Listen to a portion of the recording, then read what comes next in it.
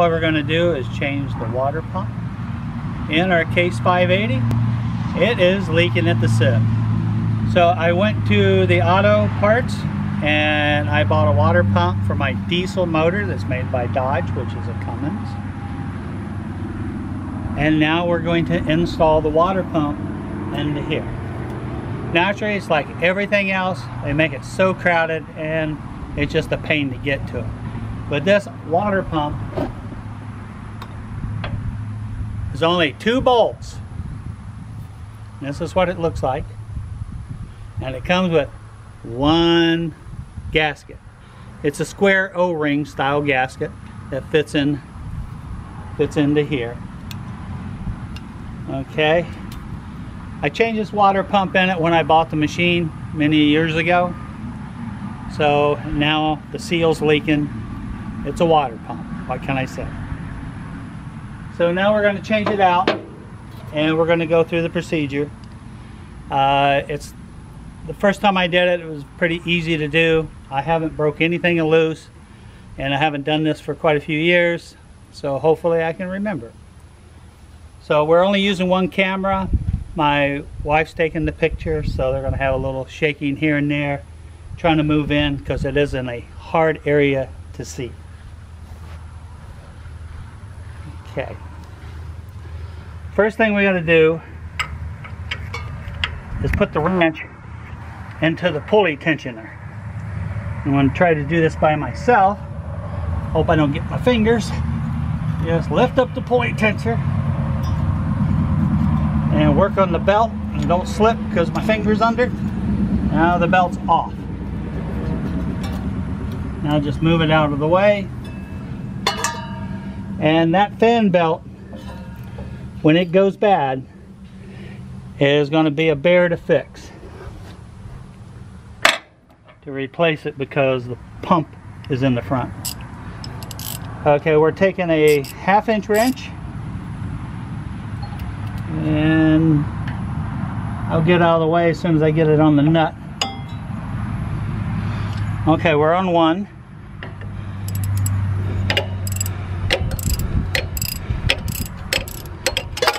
And it's loosened.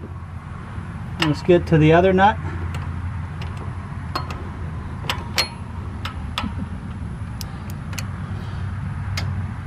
And push. There it goes.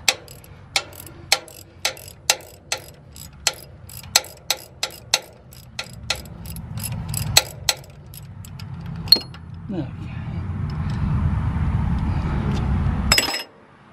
I'm going to try to do it by hand instead of that ratchet.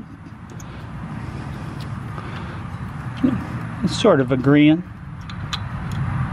Okay, got 1 nice rusted bolt out.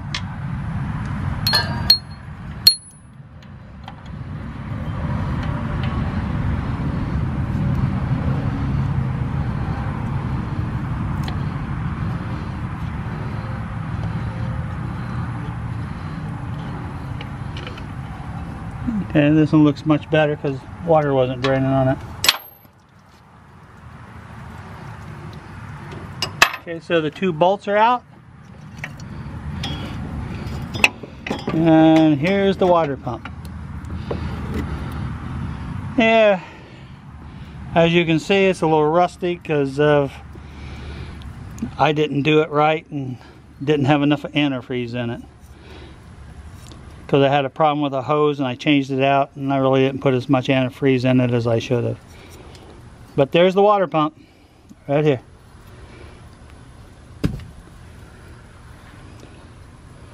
So make sure when you do it, O-rings on. And here, actually, I'm going to run and get a drop of oil and I'm going to put it around this O-ring right here just to make it nice and slimy with some oil to make it seat better. So hold on, I'll be right back. Okay, now I got oil all over the O-ring and all over my hands. I'm going to put it back into the hole and now we're going to put it straight in over here.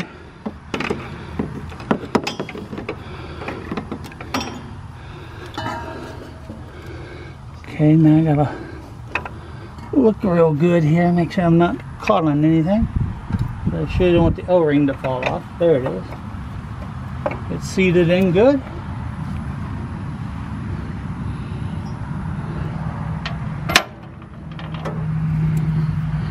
Take the bolt, try to hold it up there so I don't move around.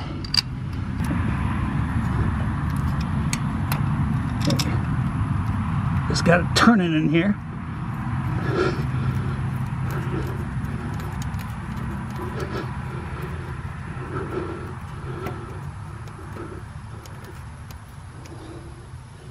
Okay, got the one in.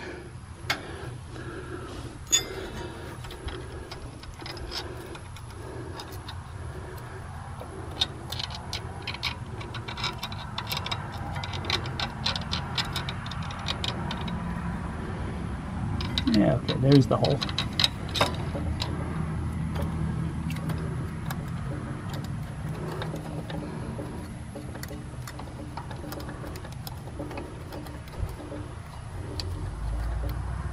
Okay, get the ratchet again, get it, tighten it down.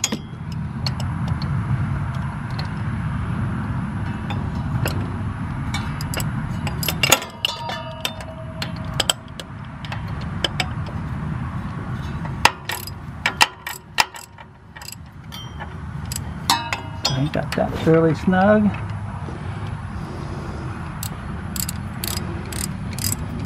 Just snugging it in first, not tightening it.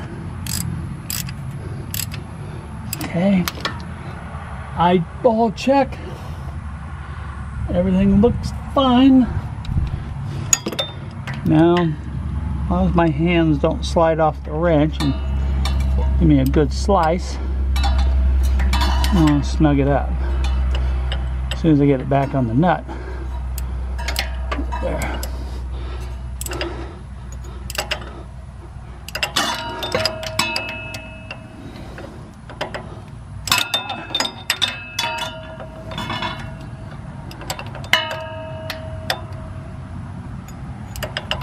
Okay, I'm snug.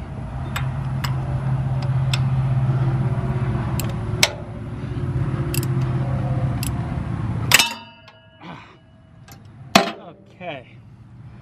Now our next fun part is put Mr. Serpentine belt back on.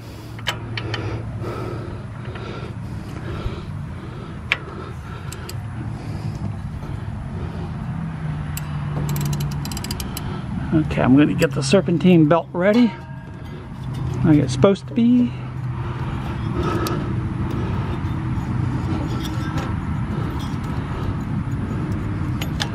Okay, I got it close. As long as my hand don't slip.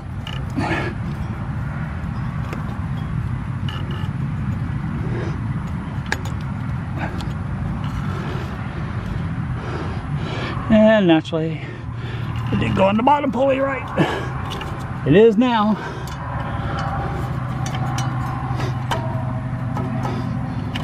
Okay. Now, everything, just double check it. Easier to double check it now than later. Okay. As you can see, that's how you change a water pump on a Cummins engine. And those water pumps are so easy. I wish everything was that easy. So that's it. I don't know how long it actually took, but actually the only thing I'm cutting out of this video is getting the oil in my gasket. If I had the oil here, I could have done it here. It's a quick job.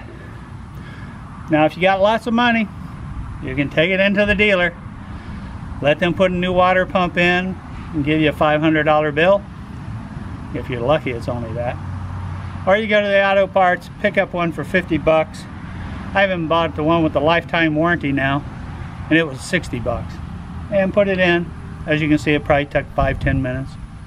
And that's it. Now you just got to fill up your radiator And this time use the proper amount of antifreeze. Because it had a little rust in there, and that was because I did not do it properly. So I would recommend that. So that's the end of this video.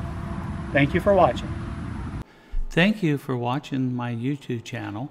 I hope this was helpful, and I hope you enjoyed it. When you get a chance, if you would please subscribe to my channel, that would help us out. Thank you.